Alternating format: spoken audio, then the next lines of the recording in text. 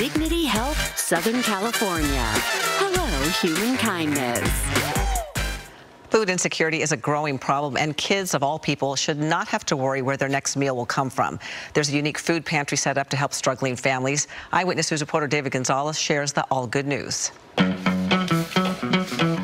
Getting groceries for some families struggling to put food on the table in the Anaheim Union School District just got a little easier. If I need food and I don't have money to get food, I know I have a place to get it, so I know where I'll have my next meal. Gilbert High School just opened the district's first permanent school food pantry. It's a variety of stuff. It's not just one thing. It's there's vegetables and there's fruit, so many options for you to take home from. The school has partnered with Second Harvest Food Bank of Orange County to make the Gilbert Mercadito happen.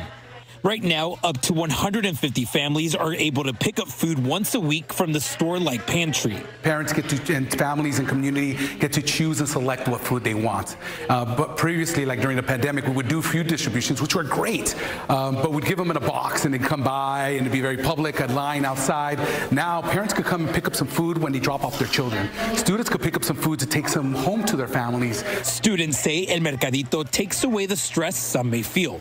They're proud of how it's going to benefit those who need it most. Now that they know that we have provided healthy food and it's for free, so they can be able to have something to eat at the end of the day, they're definitely going to come get the food. El Mercadito Food Pantry will be open twice a week, and it's open to the community. The district now hopes that the model for this pantry will be expanded to other schools in the district. Reporting in Anaheim, David Gonzalez, ABC 7 Eyewitness News.